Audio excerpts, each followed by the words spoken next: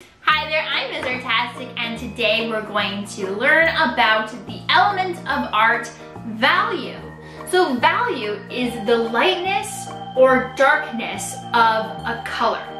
So how a light source shines on an object will determine how bright an area might be, the value it is, or even how the shadows will be affected on the object, so where the cast shadows might lay. We're going to dive in and explore some drawings and look at a value scale, and we're also going to make an artwork. So let's dive in on this episode and let's make some art.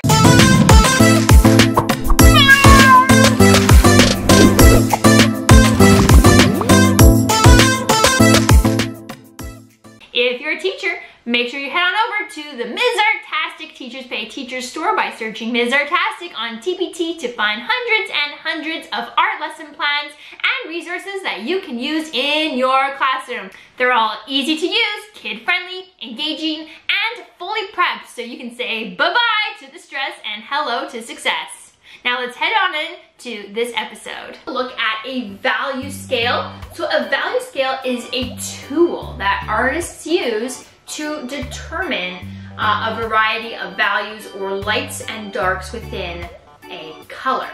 So for instance, you could do a gray scale that is all varieties of values of gray, starting with black, getting lighter into gray, and eventually becoming white.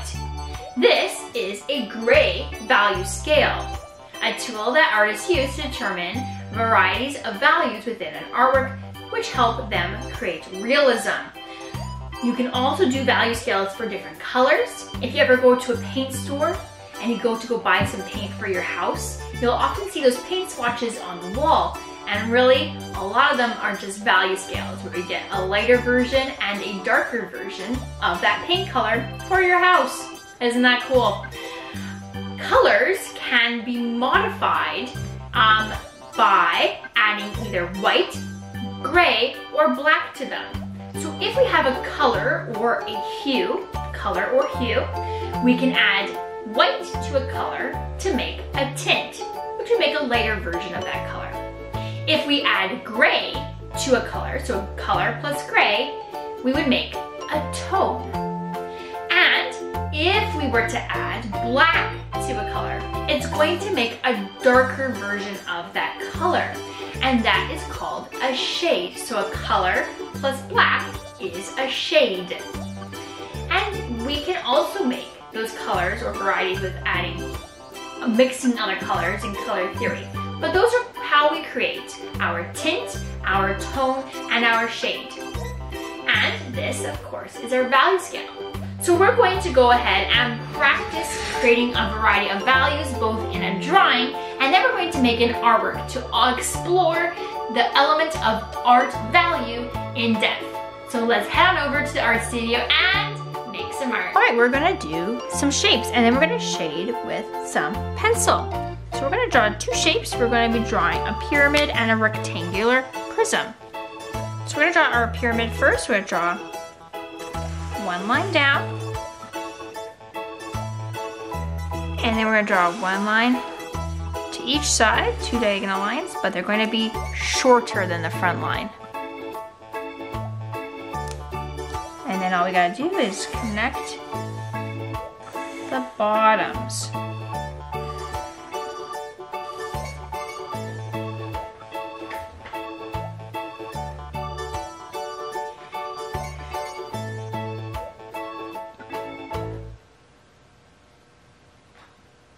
Next, we're going to do a rectangular prism. So we're going to draw 1, 2, 3, 4 dots.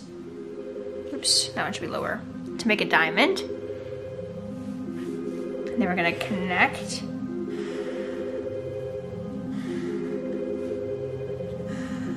the dots to make that diamond. And we're going to do something similar like we did with the pyramid. We're going to draw one line down the front here. That will determine the height. And then we'll add these two lines, but they're going to be shorter. Connect the bottom. And then we're gonna determine our light source. We're gonna put a sun on the top right of our paper and add our horizon line. Horizon line.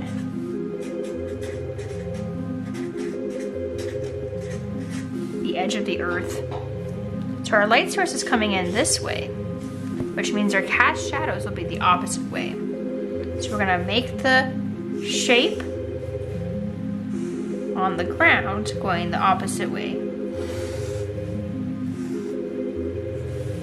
So these will be the cast shadows.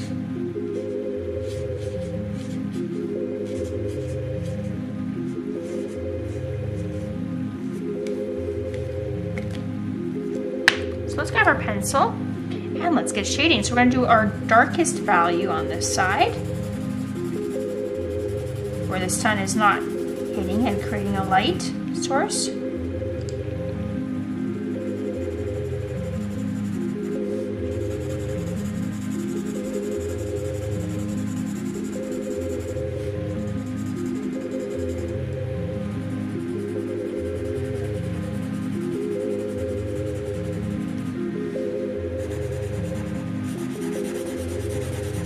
Same on the pyramid.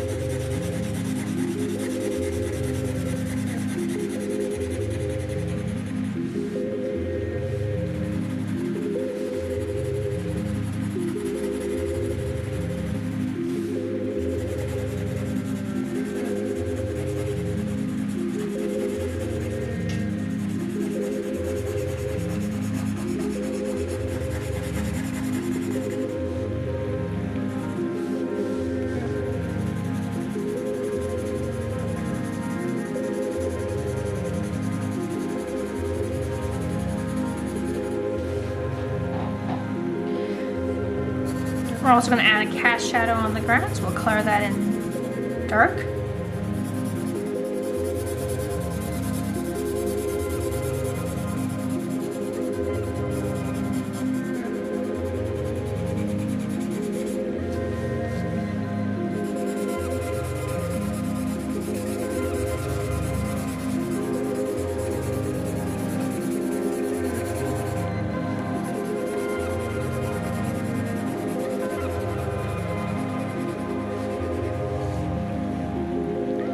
And then we're gonna do on this side, a medium value, so I'm not gonna press as hard.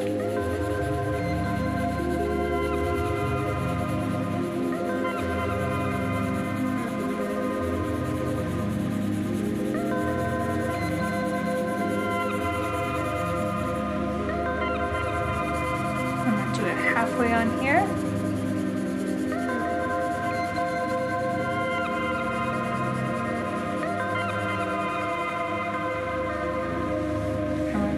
Light value, barely touch. And up here, barely touch. Just ignore my little mistake there. Okay, and just like that, your shapes are done. All right, let's do our butterfly watercolor painting. We're gonna do a simple butterfly, and then we're going to alter the value, make it monochromatic, so one color, but we'll have varieties of value using a color, white and black to create a tint and a shade. We'll add a head with an oval.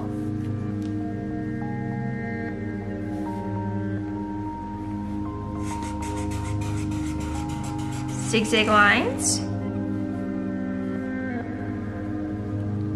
to make the body with a big U. For the rest of the body, 2 lines up, wave it back in and up,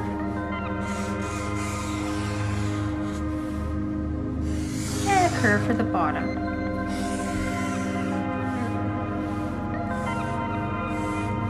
We'll add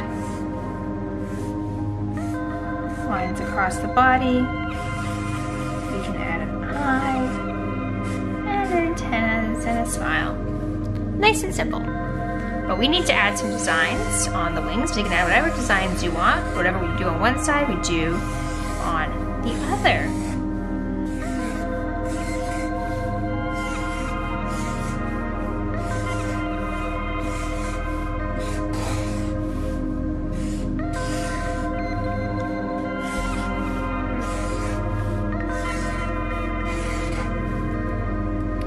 All right, let's paint it in. Where's my watercolor brush? Okay, I'm gonna dip my brush in water. I'm gonna pick one color, and you pick your own color for your butterfly. I'm gonna do purple, but again, you do your own. And now I'm gonna paint the pure hue, or just the color, full intensity for the head. And I'm also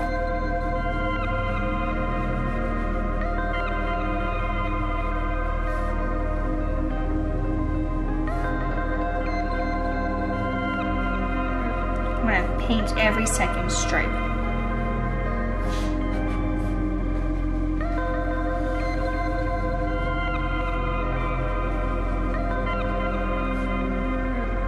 Okay, now I'm gonna mix the color with a little bit of black right on the paper. And now it's a purple shade, or a dark purple. I want to use that color on this part, the fuzzy part, and every second stripe.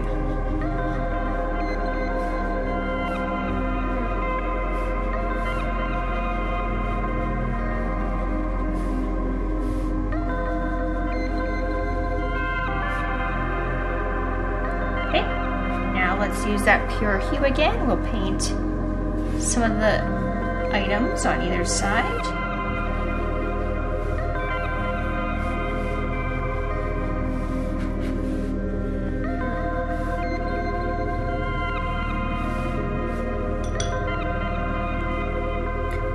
Going to mix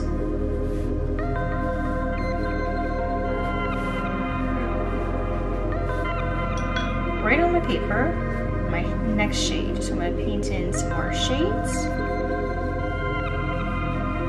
I'm using water, because watercolor paint, to help it get more liquidy and go farther. So if it's getting a little dry, just add a little bit more water.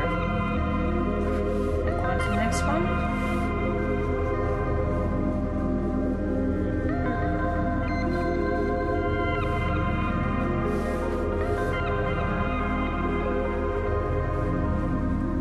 I do on one side, I do on the other. That's symmetry and balance.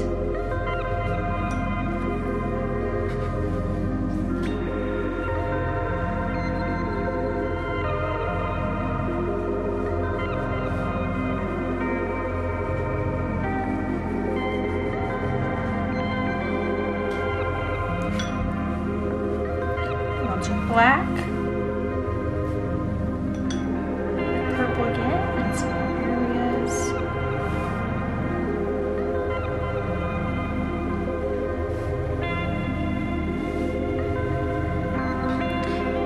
Now, finally, I'm going to do the last step, which is make a tint. So I'm going to add some purple here and there on the wings.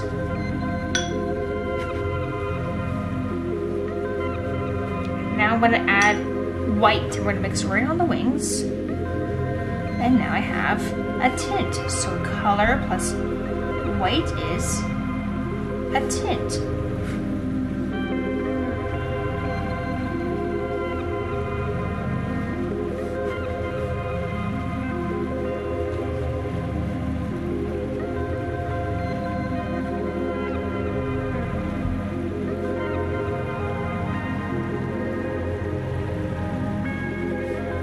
This is all one color, white and black, so we're getting really good at control.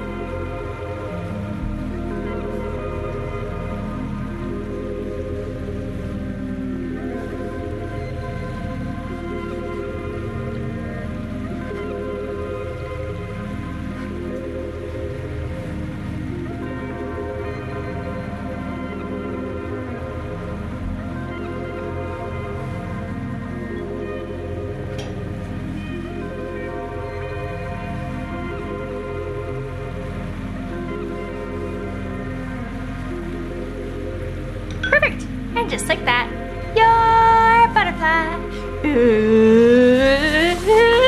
is done.